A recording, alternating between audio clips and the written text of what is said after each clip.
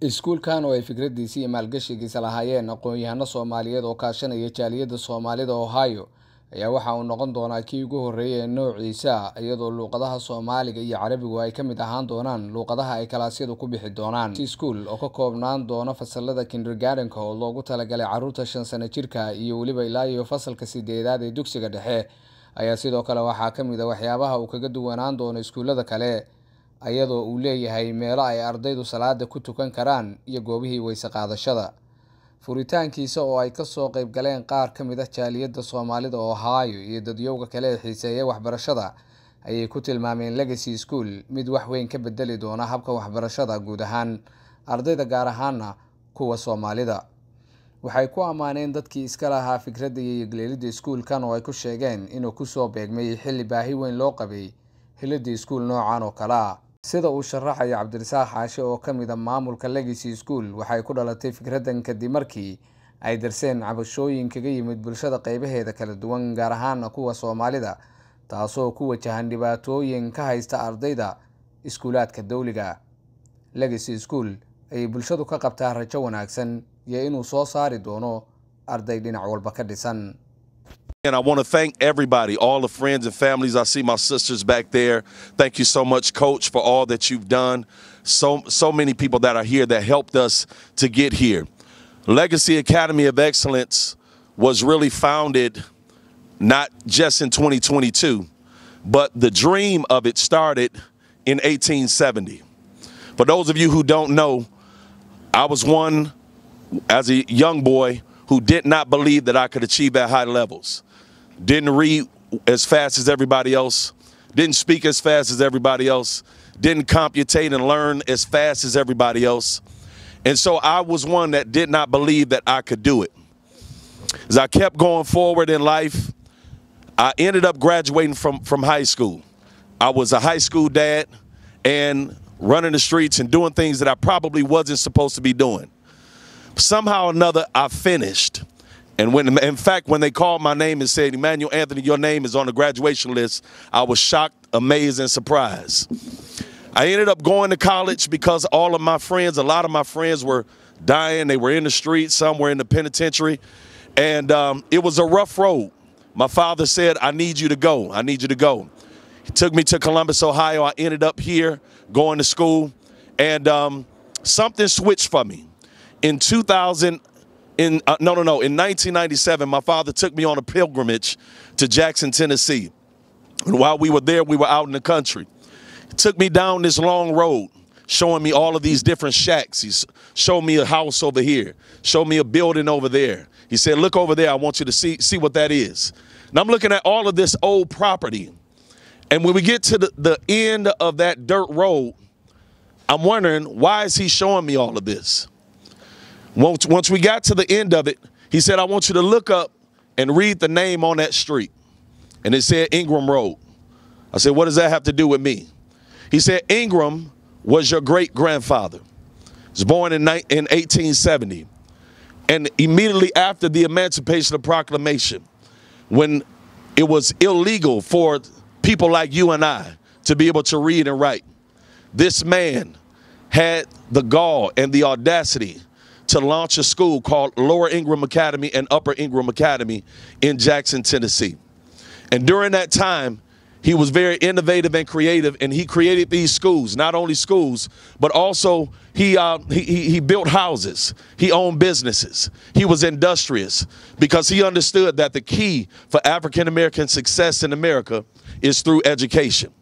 And something about that story, something about that pilgrimage changed everything that was on the inside of me.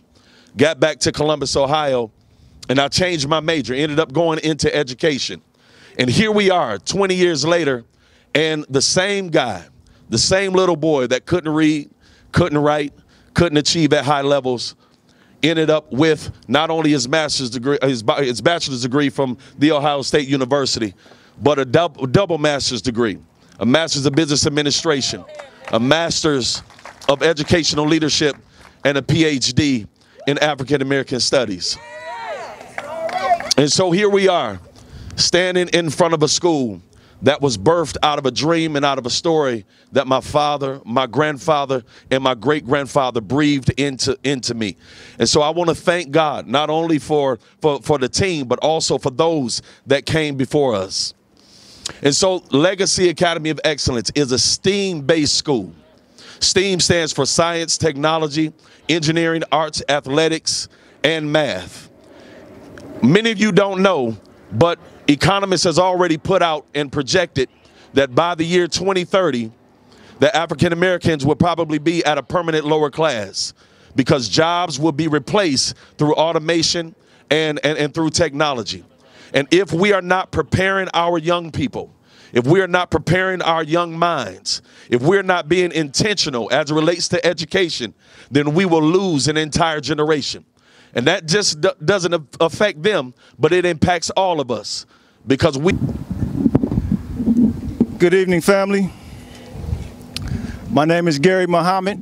I'm with the Peacekeepers Global Initiative. And on behalf of Captain Dennis Mahdi Muhammad, I greet you all in the perfect words of peace. Assalamu alaikum for those of us who speak Arabic. We are responsible for the safety here on this school grounds. We will address all security and hazardous issues.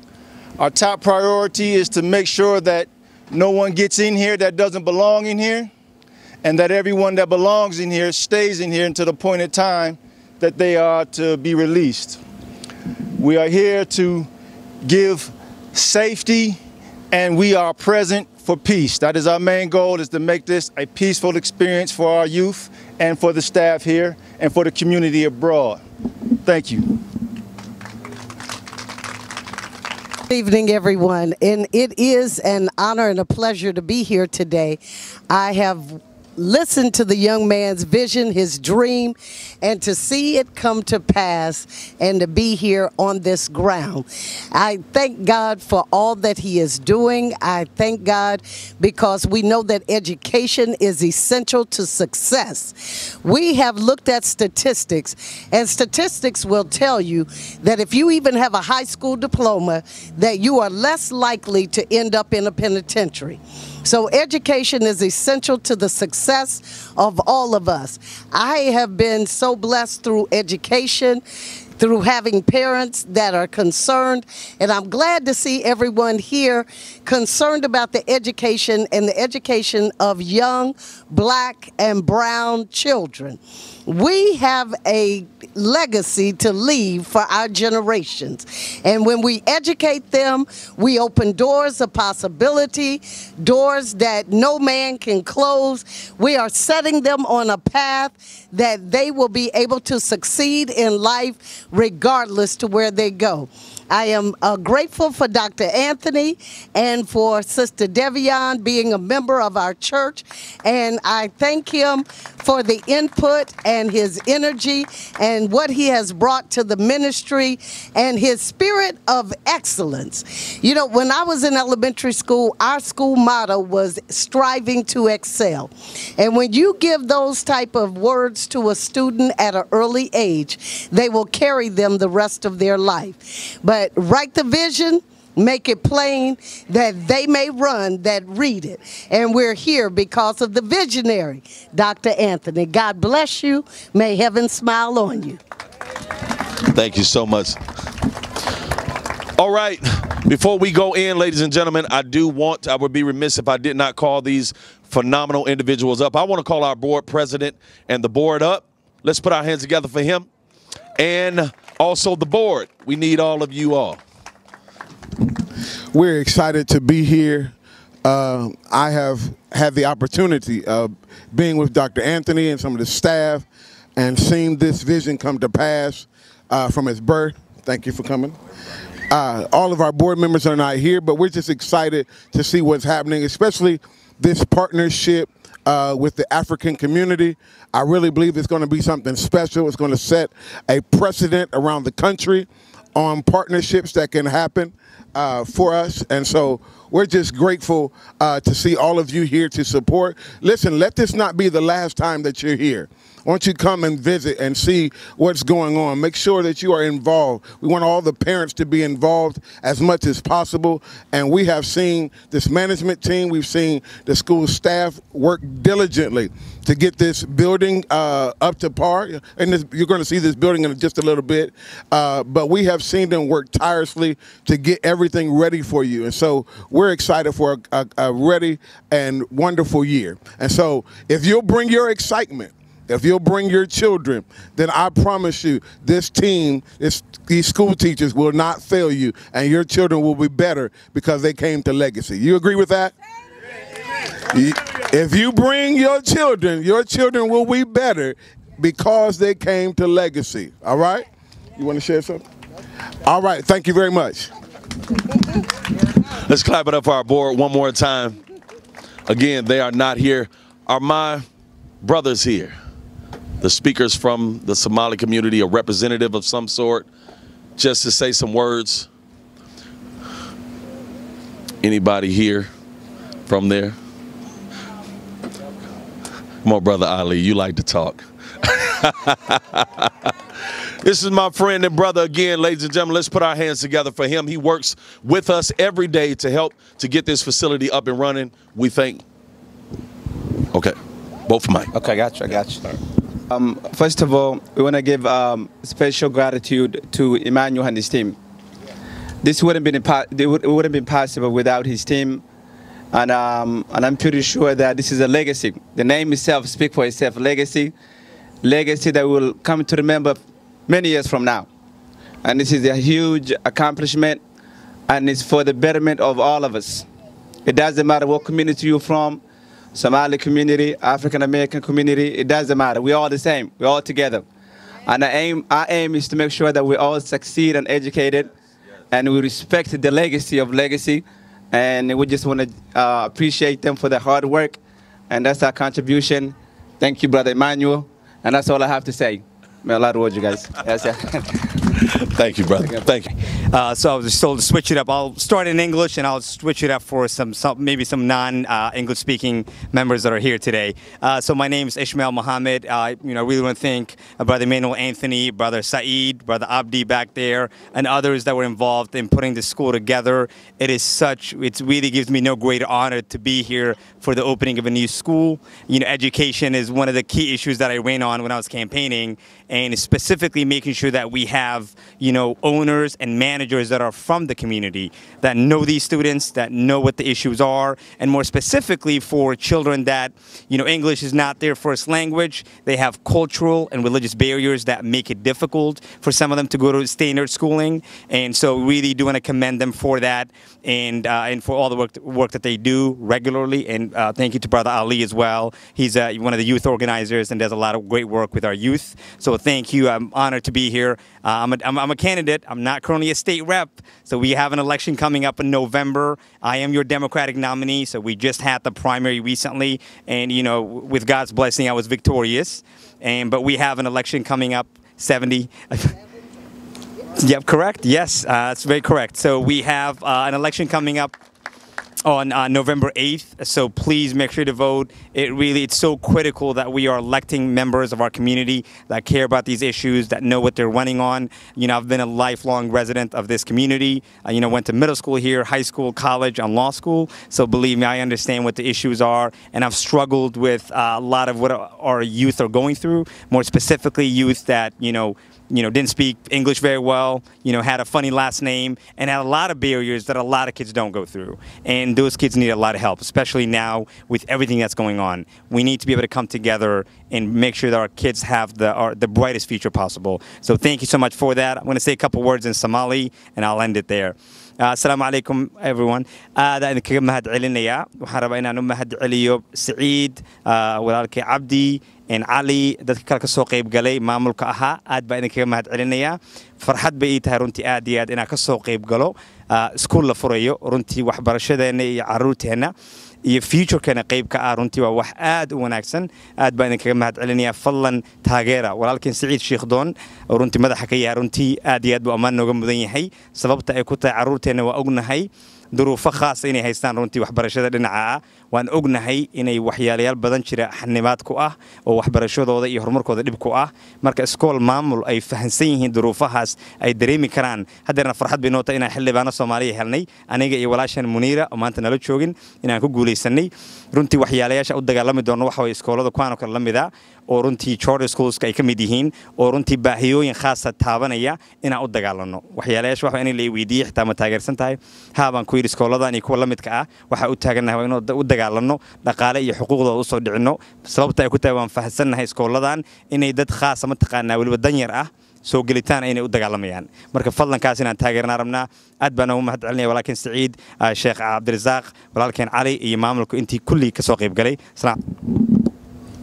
بسم الله الرحمن الرحيم الحمد لله والصلاة والسلام على رسول الله نبينا محمد وعلى آله وأصحابه ومن تبعهم بإحسان إلى يوم الدين إلهي وما اسكله سبحانه وتعالى نو suurta galiyay in iskoolkan iyo buildingkan ba waxa way gacanteena u soo galo runtii wuxuu ku yimid dadaal ay dadaaleen rag dhalinyaro ah oo isxil qaamay oo waqtigooda iyo xoogooda iyo cilmigooda iyo maskaxdooda waxa way galiyay wax iska yimid ma aha ka waxa ka Ustaad Cabdirasaaq waxa way Ustaad Saciid Ustaad Cali iyo rag kale oo waxa weeyaan odayaal intaba iyo gabdhaba dadkaas waxaan leenahay thank you so much hal jazaa wal ihsan ila al ihsan barakallahu fiikum community-ga waxa weeyaan mujtamaca degan sedigan iyo area-dan iyo degmadan shaqo wanaagsan ayaad u qabateen waxa intaas waxa weey noo si dheer in xildhibaano cusub ay degmada nooga soo baxeen iyo degmooyinka waxa weey noo dhawba oo master waxa weey xildhibaan Ismaaciil oo maartay waxa weey aan rajeynayna insha Allah iyo Muniira inay xilli dhow insha Allah taala hawshaas ay noo qabtaan oo wax fara badan oo naga waxaysnaa iyo kuwa kalena inay yimaadaan hadii Ilaahay yiraahdo marka jazaakumullahu khayran dhamaan dadka ka soo qayb galay oo af Soomaaliya ku hadlay iyo kuwan ku hadinba thank you so much wa salaamu alaykum wa rahmatullahi wa barakatuh. Thank you, my brother. So much. Thank you. All right, ladies and gentlemen, this is the time that we've all been waiting for. Can we get some music?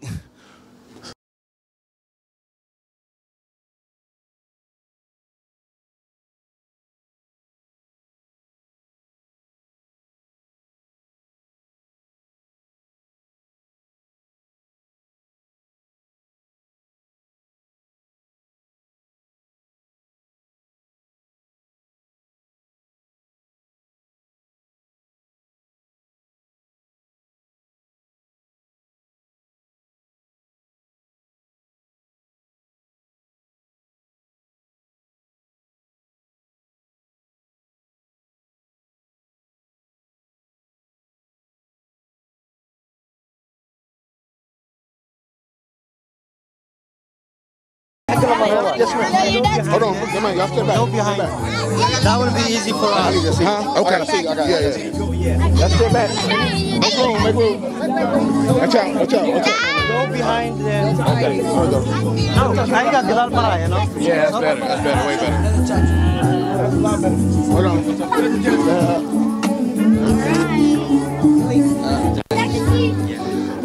All right, are we ready? Are we ready? Are y'all ready? We're gonna count it down. 3, 2, 1. Hey, legacy! All right, all right, all right. Clap it up, clap it up. Okay, bismillah ar-Rahman ar-Rahim. Alhamdulillah rabbil alamin wassalatu wassalamu ala rasulillah. Magacaygu waa Cabdirasaaq Xaashi Cali, waxaan ka mid ahay maamulka iskuulka Legacy. Waa idin mahadcelinayaa Ohio Somali TV inaan nagala soo qayb gashaan xafladda xariiq jarka iskuulka maantay oo taariikhdu tahay 28 bishii 8 2022 iskuulkan wuxuu ka kooban yahay kindergarten ilaa 8th grade waxaa loogu talagalay in caruurteena jiilkeena yar elementary-ga iyo middle schoolka aqoontooda wax badan ku soo kordhiyo iskuulka sababta loo furay waxay ahayd markaan aragnay public schoolka iyo dhibaatooyinka caruurteena ku haysata in badan ka mid ah ay dhibaatooyinka soo gaareen waxbarasho hoos u dhacay leeyihiin ayaa waxaan u qasabtayna iskuulkan ama muddo ka shaqeynayna aan furno waxaan rajaynayaa inuu community-geena wax badan ku soo siyaadin doono xagga waxbarashada iyo akhlaaqda waliba xoog loo saari doono caruurta waxaan xoog saari doonaa carruurta in akhlaaqdooda diintooda loo ilaaliyo culturekooda loo ilaaliyo iskuulku wuxuu lahaan doonaa carruurta lagu bari doonaa luqadda Soomaaliga iyo Carabiga waxaa kaloo uu leeyahay iskuulku meel lagu tukado oo salaada midqan carruurta ku tukadaan waqtiga salaada wuxuu leeyahay meeshii weysaqaadka sidoo kale waxay leeyihiin macallimiin loo tarbiyeeyay loona carbiyay inay carruurta akhlaaqdooda iyo dhaqankooda iyo culturekooda u ilaaliyaan oo mar kastana midqan ammaan ku hayn doona marka dhammaan waan ku soo dhaweynaynaa iskuulkan Legacy oo ah kindergarten ilaa 8th grade dhammaan community-gana waa u furan yahay waan imaan karaan waa iskuul ayagu leeyihiin insha Allah tacaala marka ku soo dhawaada dhammaantiin marka soo joogtaan assalaamu calaykum waraxmatullaahi tacaala wabarakaatu magacaygu waa Siciid Aadan Sheekh Doon waxaan ka mid ahay the founders ama ragga isku dabirada iskuulkan iyo mataqaanaa markaan aragnay baahida loo qabay community-ga in iskuulla community ama charter mataqaanaa community iska leedahay inay ku yar yihiin dacwo badan ay ka timid mataqaanaa public schoolska marka waxaan isku daynay inaan mataqaanaa school charter aan form gareyno alxamdulillah rabbil ilahi wuu guuleysiyay annaga iyo dad kale community meesha deganayna iyagana mataqaanaa ay u badan yihiin madow inaan mataqaanaa isku nimaano oo school aan furno marka iskuulka saasoo hadda ku yimid meeshaana waxaa ahayd markii hore waa meel community center lagu talagalay gym baa ku yaala waxyaabo badan baa ku yaala iyadoo recently xataa lala soo wareegay marka insha Allah ilaahay waxaan ka rajaynaynaa inuu hawshan inuu noo fududeeyo academia oo yacna ahayd oo mataqaanaa school charter ah oo ka duwan iskuulada kale ilmaha waxbarashadooda iyo mataqaanaa akhlaaqdooda not only that but also meesha inay noqoto community center ilmaha mataqaanaa lagu hayo haday noqoto sports activity waxyaabo badan insha Allah marka bulshada Soomaaliyeed oo ku nool nawaaxiga Columbs waxaan ka rajaynayaa inay ay noo yimaadaan soo booqdaan ay mataqaanaa arkaan wixii idea oo mataqaanaa fikrada nagu darsadaan insha Allah tacaala assalaamu calaykum waraxmatullaahi wabarakaatu marka koowaad ilaahay baa mahad leh oo galabta noo suurtageliyay inaan halkan iskoolka laga furayo aan qayb ka ahaano marka labaad waxaan u mahad celinayaa Ohio Somali TV iyo Axmed Taajir Daqasona aad iyo aad baa ugu mahadsantihiin shaqada fiican oo haysan community-geena saacad walba meel walba iyo waqti kasta inta kadib sharaf bay ii tahay inaan iskoolkan furitaankiisa qayb ka ahaado aabbaanahay waxaan deganahay magaaladan ilmahaygu waxay aadaan iskoolo kala duwan oo dad ajnabi wax ka dhigaan laakiin inaan arko iskool Soomaaliyeed cunadiisu tahay cunno xalaal oo aan hubo macallimiin Soomaaliya iyo macallimiin kale oo qualify macallimiin wanaagsan ay wax ka dhigayaan ilmahayga wax yar markay xanuunsadaan la soo wacayo oo aabba Soomaaliyeed oo macallin uu soo wacayo cunada ay cunayaan iyo menu-ga aan ogahay waxa ay yihiin runtii sharaf bay noo tahay dhalinyaradii Soomaaliyeed oo maal gelisay oo fudhay oo waqtiga badan iyo dhaqaalaha badan gelisana waa uga mahad celinaynaa waa ku dhiirigelinaynaa waxaan leenahay Allah subxaanahu wa tacaala hayna barakeeyo waxaan leenahay dadka Soomaaliyeed soo booqday iskoolkan meesha Soomaalidu degantu ku yaala waa meel hore u taqaanana meesha hore dugsiga loogu dhigi jiray ilmaha oo umma center weeye imaadaan leenahay waa in ku baraarujinaynaa waa in ku dhiirigelinaynaa waa in soo dhaweynaynaa aad iyo aad baa u mahadsantahay Axmed Taajir. Good afternoon. I'm Dr. Emmanuel Anthony of Legacy Academy of Excellence. I'm happy to announce that we have officially celebrated our ribbon cutting ceremony. And this is an interesting and powerful partnership between the African American community and the Somali community. I'm here with my friend and brother Saeed Adam, and we are here celebrating with the entire community. And what we're going to be doing in the Somali community is going to be absolutely revolutionary. We're preparing the entire community for college, career, and life through innovation, through technology, because there are projections and economists that have already projected that by the year 2030 that many people that look just like you and I will be at a permanent lower class. Well, we are here to shatter those statistics and to make sure that our future is bright and that we are ready for the next level. السلام عليكم ورحمة الله وبركاته. أد باربانا نقول مهد عليو Ohio Somali TV TV قرن كسومالية لبض برونتي أو جوبتا نلتشوا جمانتا سكول كالفوريا Legacy وسكول دكسيجو هو صيد دكسيجو دحاء ولا كفوريا واللي كل جن مساج ابن تيمية ماك وحربنا نقول مهد عليو ولا لياشين سعيد شيخ دون شيخ عبد الرزاق يعني هذا كلام مامور كمساج إني نوفل ضيان سكول كالفوريا رونتي فرحت بينو تأديات إن كلا قيب قالوا سبب تاي كتاي واندرين سنة هاي دلنا يرتين دل كان دلنا يكوريا رونتي ظروف خاصة بقابل سنين ظروف خاصة لكلمان وحيال بدن باشر بحيوين أنا قريب نقول تهينا كفاية سنة مركرونتي سكولا داني كل متك وأبهنا أنا تاجرنا أديات فرحت بيت أنا كسوق يبقولوا حن رجينا إن شاء الله أنا جي وليوم منيرة قبل أيضا حلبانا دايدا لبدأنا بينا تاجرنا سكول كان إسكول دلمت ظروفها دنياردنا كعاونية فضلا واحد كعدسنية كلين عروتين كنا كسوق يبقى تغيير أموشي أدبا ما سنتي. السلام عليكم ورحمة الله وبركاته. مقعيقة وكوميشنر كوثر موسى maanta waxay ii tahay sharaf inaan ka soo qayb galo iskuulkan cusub ee laga hirgeliyay xaafadda Soomaalida ugu badan tahay magaaladan Columbs runtii waa arin qurux badan weeye oo horumar leh waxaan u mahadcelinayaa dhammaan dadkii arintan ka soo shaqeeyay oo u fakiray inay caawiyaan carruurta Soomaalida ee mustaqbalkooda iyo dhammaan dadka immigrant-iga ah sida aan la soconaba iskuulada gobolkan badanaa dadku waxay aadaan iskuulada dawliga ah oo ay dawladdu leedahay laakiin iskuulkan iskuul ka duwan waaye waa iskuul charity ah ama Soomaalidu waxay dhahdaa private marka waa iskuul gaar ah iskuulkaas oo ay ka kooban K ila 8 standard 8 gabdho iyo wiilba waa dhiganayaan ma sha Allah wallahi runtii aad aan uga helay qaabka loo dayactiray oo loo habeeyay gudihiisa marka gashid uu ku soo jiidanaya hooyo kasta waxay isleedahay ilmahaaga halkan keen marka waxaan leeyahay waalidka Soomaalida ah fursadan qaaliga ah ha ka faa'iideystaan ha imaadaan waa muhiim meel oo dadka wax ku barayaan ay yihiin luqadda iskula hadlaan Soomaaliga ah marka fadlan fursadan ka faa'iideysta imaada insha Allah biidnillah waa casmantiin dhamaantiin iskuulku waa noo furan yahay والسلام عليكم ورحمة الله وبركاته. runtii waxa cajiib ah oo aan rabaa inaan halka si gaar ah uga mahadceliyo oo hay Somali TV oo mar kasta noo taagan na garab taagan na caawiyo wax kasta aan qabanayno goob kasta aan joogno noola jooga adeegooda quruxda badan runtii waxaan leeyahay shaqada waddan halka ka sii wada waana mahadsantiin.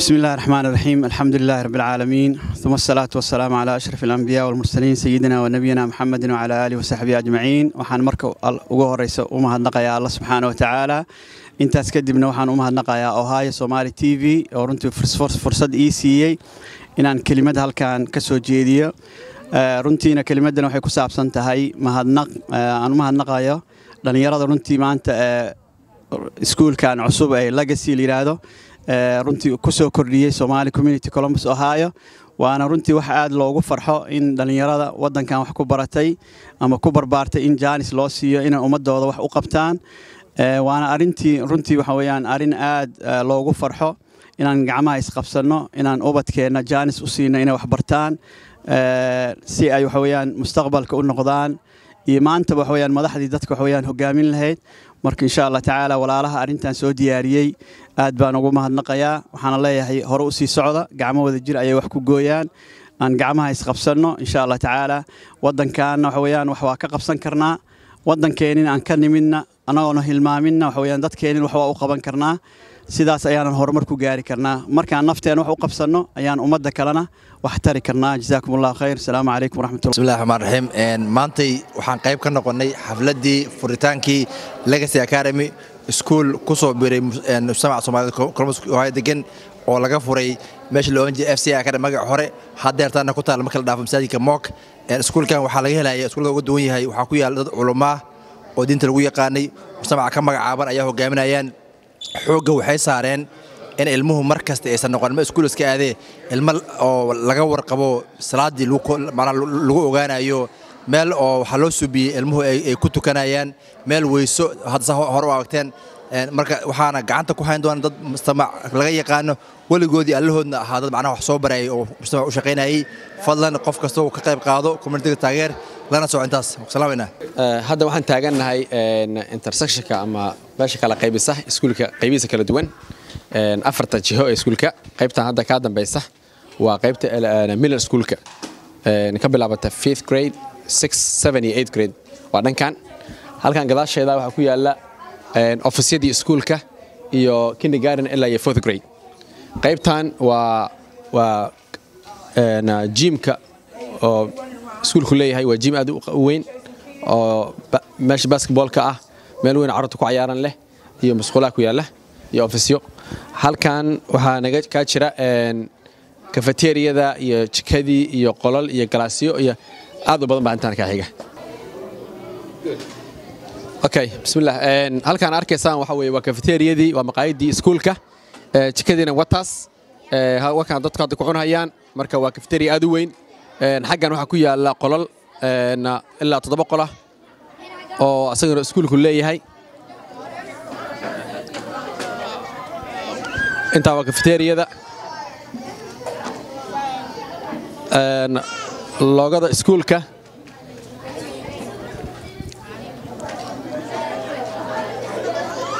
marka inta 7 qol waa galaasyo waa classes loogu talagalay imtixaana qaybta elementary-ga 7 qol ku taala xagga kala daadi doona insha Allah qaybtan waxa ku yaala 4 qol waa qaybta lagu talagalay inay galaasada engineeringa iyo artiga ku baxaan iyo computers waa 4 qol okay qaybtan waa qaybta engineeringa qolka engineeringa weeye baaladan waxa lagu sameeyaa marka ardadu ay ku qaataan galaasada ayaa xagga ay ka bartay garanaa mishiinada kale xagga ku jiraan marka waa 14 xabo way 15 xabo haysana waa digital ciyaalka waxa lagu tagaa ardada in engineerada iyo artiga iyo sawirada ay ku qaataan marka qaybta marka lagu sawiro xaggana qolka kale galaaska oo ka bartay marka wixii xagga lagu sameeyay oo laabka ahaa ayaa inta ayagu dhishta inta laga bartay garan karaa waa mid walba iyo xabad bay leedahay waa ilaa 14 xabo 15 xabo haysana iskuulku haystaa waan la sii badin doonaa okay qaybtan waa 5th grade ilaa 8th grade galaasada kuwana inta ka bilaabmaan darbiyada ayaga iska leh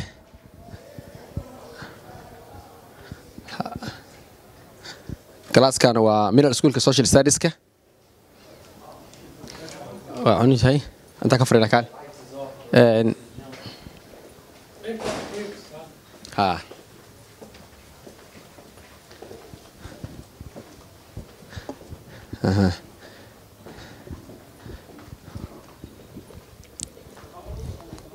qaybtan waa Englishka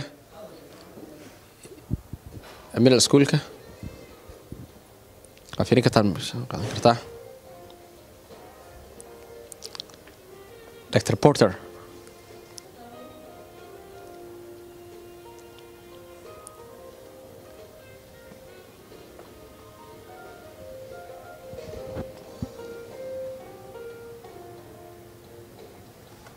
marka afartaas qaybood ayuu ka kooban yahay hadda waxaan aadaynaa qaybta weysaqaadka oo lagu weysaqaato gabdhaha iyo wiilasha masquulahooda tagaynaa halkan waa masquulaha qaybta gabdhaha weeye masquulaha waxaan sameynay meesha ardaydu ku weysaqaadan lahayd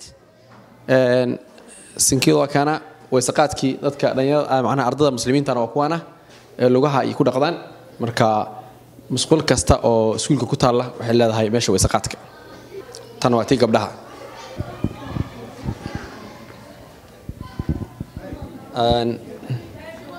midda raggana sidoo kale waa tana wiilasha lagu talagalay ayagana